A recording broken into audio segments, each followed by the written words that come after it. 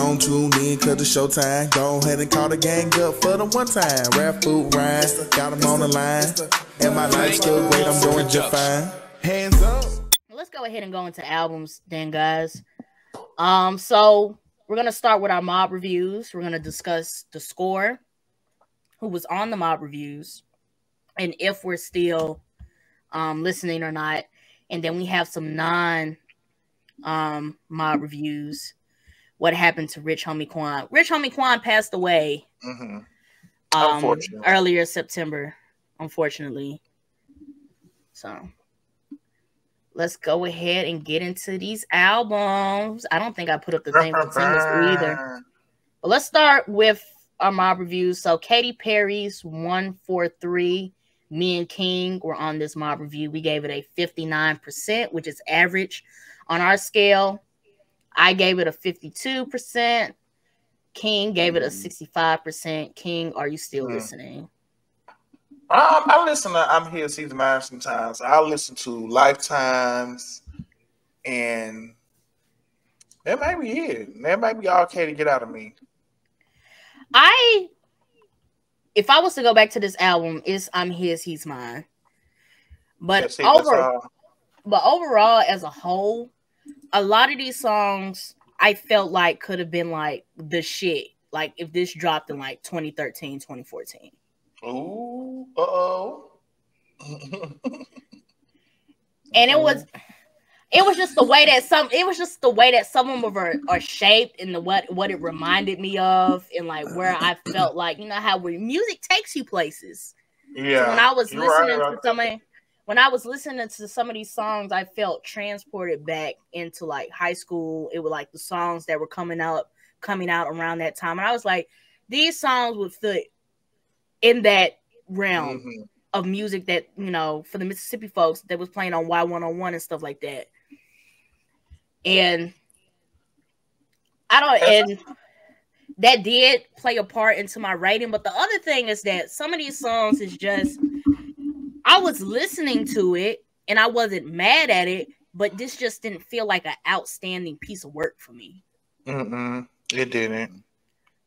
Another song I enjoyed was Artificial with JID with G. Artificial had me until she did that robot shit at the end, and I was like, see, that pisses me off. Artificial. What the She did. Yeah. We right at Harley's in Hawaii. That's what we got in the chat. I wanted more Harley's in Hawaii. Harley's in Hawaii was nice though. No, hold on, wait, y'all. Have y'all seen the video of Katy Perry singing that song in that bathroom live, and she was trying to hit that note? She must told We'll talk about it offline. Show me offline. Katy was wrong for that. But I definitely agree. I would say that Katy Perry kind of lowered my expectations for this album when the first single for this album was Woman's World. She confident. She confident. And then there she came out with Lifetimes, and Lifetimes wasn't bad, but I still wasn't like, oh, this album's finna be like, I'm looking forward to this album. But it did, Woman's World did like upset me, especially with that being the opener for the album. I was like, Katie, you could have put this at the bottom of the album. I wouldn't have been mad at you if you put Woman's World at the bottom to start off this album with Woman's World. With Sexy Confidence. She wanted y'all to know. I feel like for what she was trying to go for, the whole vibe of it, probably in her head, like this is gonna get them. This the one. This the one. I can see the vibe, like the whole Woman's World. This is Katie's back. What's her name? Catherine Hudson. Catherine Hudson's back. I just feel like, and it just didn't deliver. Honestly, y'all quit laughing at Katie for real. Y'all know she's a legend, an icon. No, she is, which is why I was expecting more from this project. I was. That her legacy is exactly why I was expecting more from this project, because Lady Gaga said she was coming back. Then Katy Perry was talking about she was doing the album. And I was like, whoa, wait a minute. Katy Perry and Lady Gaga coming back? We're finna get the 2010s again. Oh, and then we got there, and I was just like, okay. Yeah, they arrived at Miss Gaga. I feel like put her on here.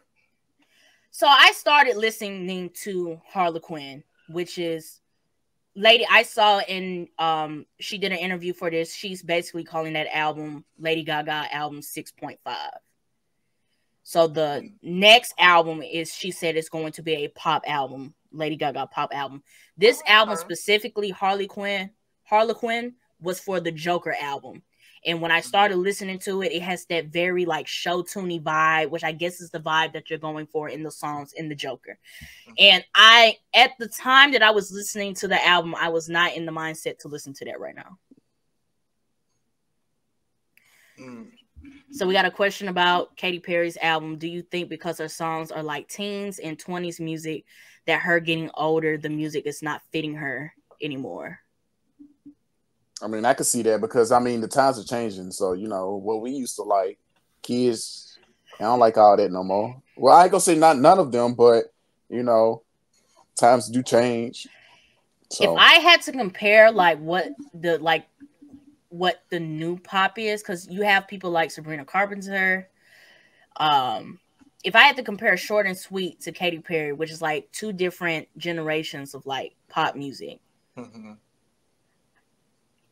that could be what's going on. That the expectation for pop music is a bit different. That when we think pop music, now we're thinking Sabrina Carpenter, Tate McRae's coming out onto the scene. You got Olivia Rodrigo, the girl that be crying. You got Renee Rapp, and then Billie Eilish, and then we go when we were younger and coming up, our pop icons were Lady Gaga, Katy Perry, Kesha, and Britney, Sean Paul. So I don't know who she was trying to appeal to these songs, but they just didn't give me Dark Horse, E.T., Teenage Dream, Catherine, T.G. Last Friday Night, Catherine. Dua Lipa. Yeah. One thing I do is she gonna twist that hip. One thing they said she danced now. They said she do full routines.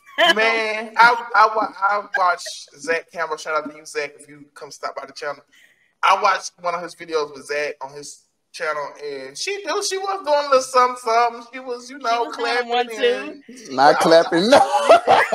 But they did. I seen a TikTok. They put up recent performance about what she was doing there. Yeah, I remember. I saw that. It was so funny. That was hilarious. My girl Dua, they had so many memes on that. Oh my god! The only song about Dua is you know what I mean? Ain't that her song? I like Dua Lipa. Physical, Houdini, that new album that she dropped a couple months ago. I like that album. I'm gonna have to get into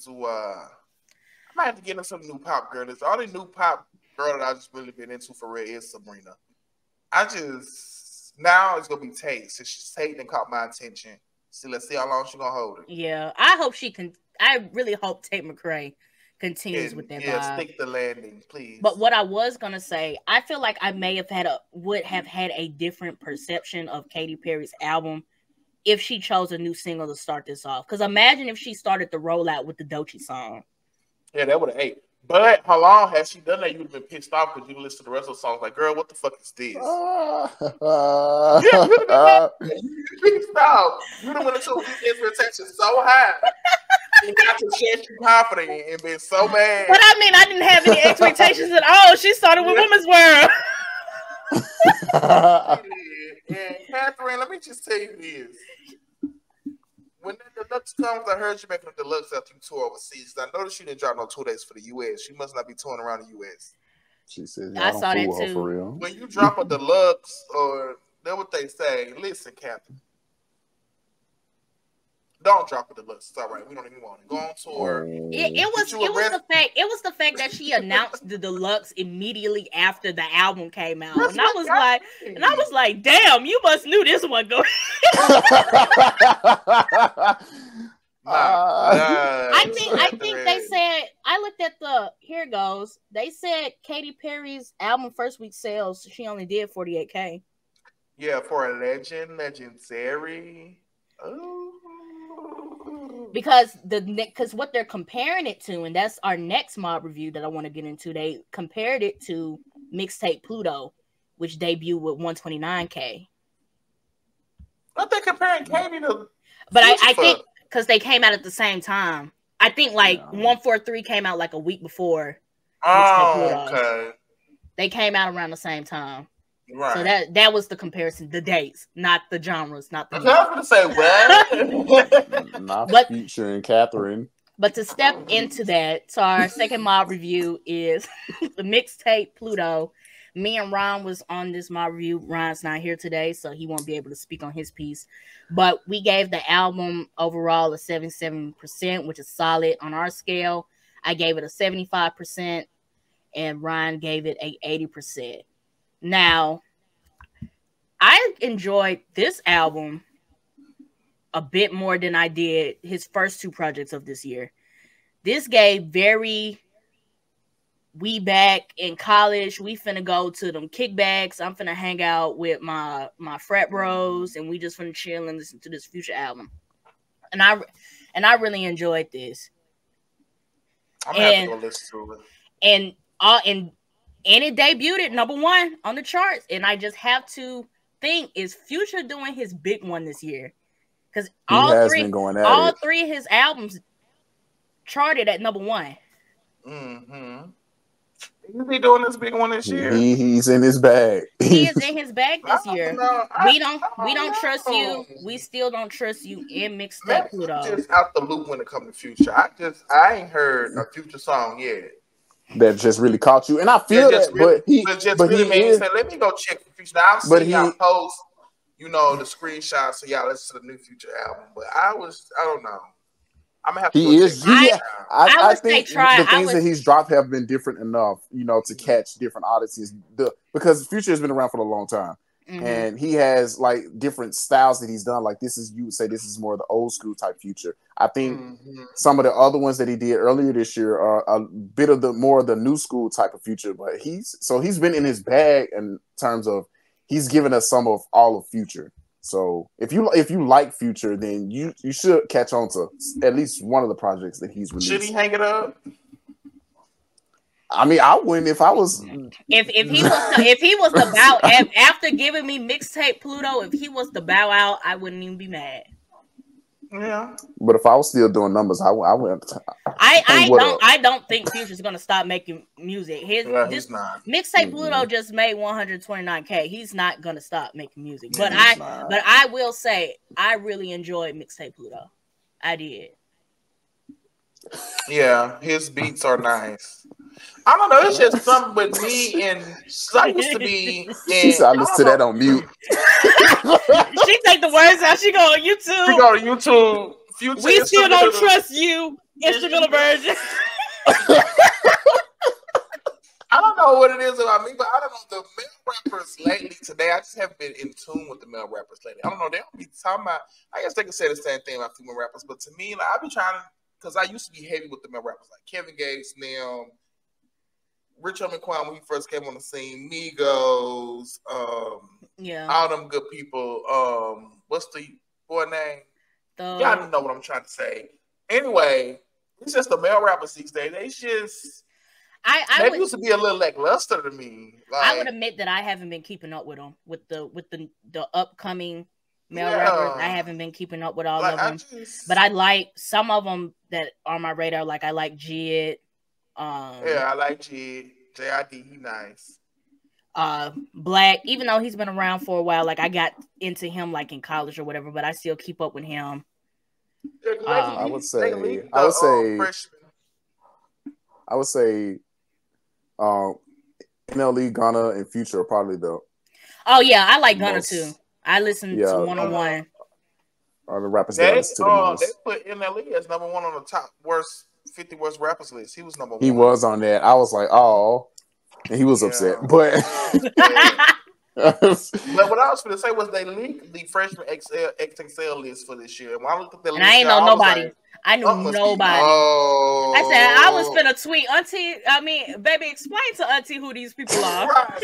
My girl, you talking about that Laybacks on there? You talking about that rapper list on there? Yeah, the Fresh. Yeah, I showed didn't know a lot of them people. I was like, I saw Lay Banks' name and I'd be like, oh, I know that one. Was it. Yeah, I know that one. What she well, they say? repping it. I guess that's why they on the list though. I call Future and Drake the song ruiners when he hops on the song and the song ends up trash. When he did the Black Panther song with Kendrick, my smile went away. Oh. You know. But I will say I have not, because I listened to the Black Panther album in full. That first one, because the second one is a bit more like Afrobeaty.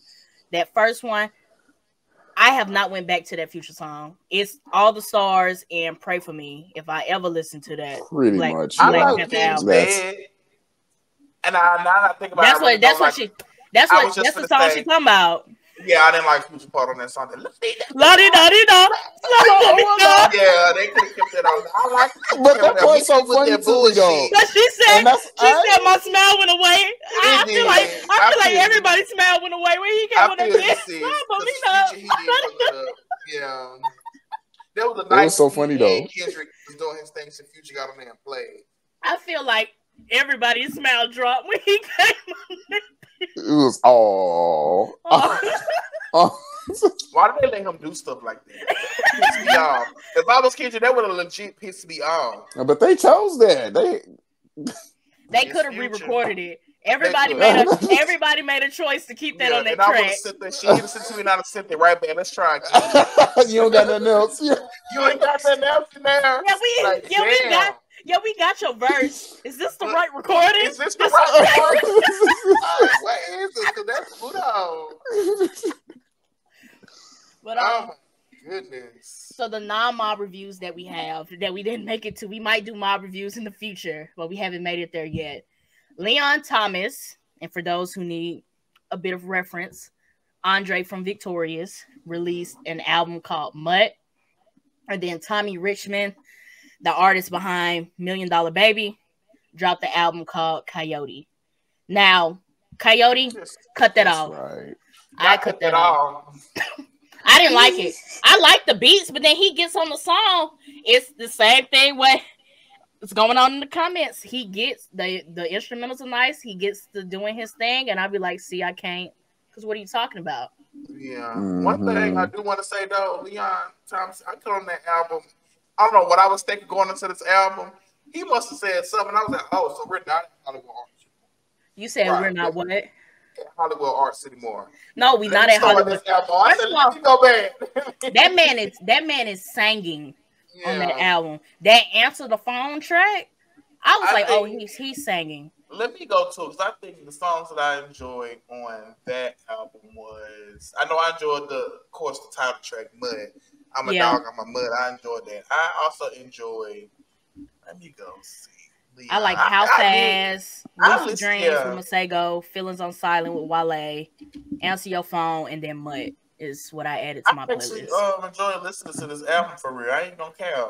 I didn't know what to expect going into this, but I enjoyed it. How Fast was nice. I think I like Safe Place. I liked the song about it was nice.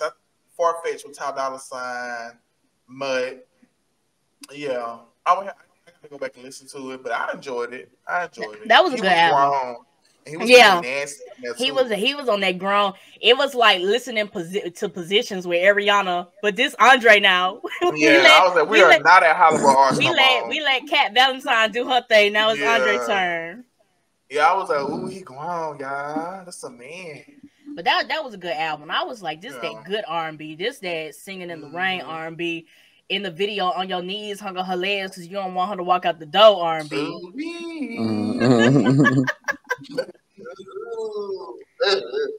But that Tommy Richmond album, sometimes I'm not even gonna go do that. I didn't even bother trying to click on it, to be honest. Cause I heard on social media they were saying it was ass, but I was like, let me go listen to it for myself.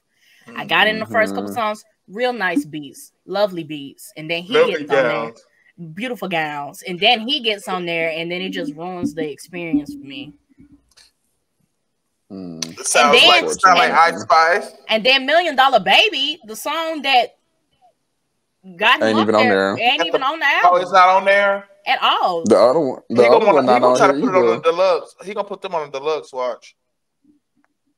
I won't be The here other song for it. that was big on TikTok, "Devil Is a What Lie." other song? Yeah. It's called "Devil Is a Lie." It's not on here He either. dropped that one right after $1 Million Baby. That's They not had a on the whole album dance on either. TikTok for that too. So he was really just out here. Oh yeah, I'm gonna just drop some.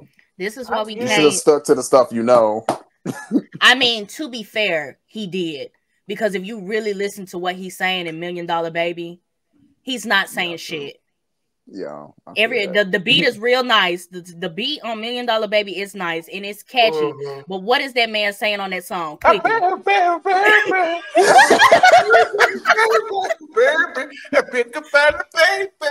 all you hear. To address the comment about him being a one-hit wonder, I'ma still give him room to drop something else because, like I said, he got $1 Million Baby and "Devil Is a Lie" went big on TikTok. I just feel like ain't nobody gonna be on his head hard enough for him to change his music. Nobody care now. Yeah, it's gonna have to go big on TikTok again, and then ain't nobody gonna change. He got that one song to get everybody anticipating another album out there. It's not.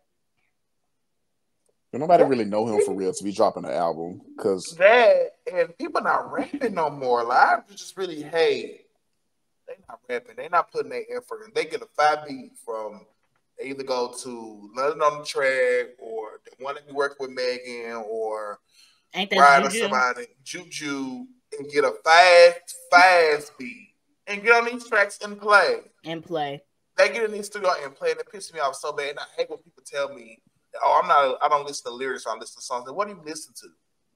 The beat. I feel like that mindset is. I won't say it's ruining, but it's hurting. It's hurting culture music. Because y'all we can't just listen to beats all day. We can't. We just can't listen to beats all day. What happened to listening to lyrics, listening to so much? Y'all running that bit backwards talking about this demonic messages. Y'all cut up when Beyonce drops. Y'all cut up when Beyonce drops Sweet Dreams. Ain't no demonic music no more. That's the problem. That's when we was listening to lyrics. Demonic music. Well, y'all stop. Me personally, I can't enjoy a song fully if I don't listen to the lyrics. It happens in steps now. The beat is what catches me, but once I tune in on what you're saying to me, and you're not saying nothing to me, it's next. It's next. It's for real. Child. You know how many fast beats Ice Spice got on that motherfucking album? A lot. Nice and you know how many songs she's actually saying something on substance on? 0. And she gets no plays out of me. That happens to me while I'm driving. Like when I'm doing something, I'm listening to music, I can zone out a little bit.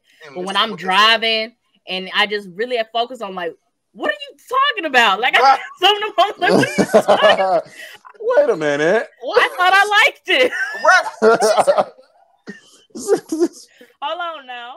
Because I'm telling y'all, after Wicked drop, come December, January, we getting the Eternal Sunshine official deluxe album. Watch this. Watch what I tell you. This slightly deluxe shit, y'all not paying attention. Y'all not reading between the lines. We gonna get an official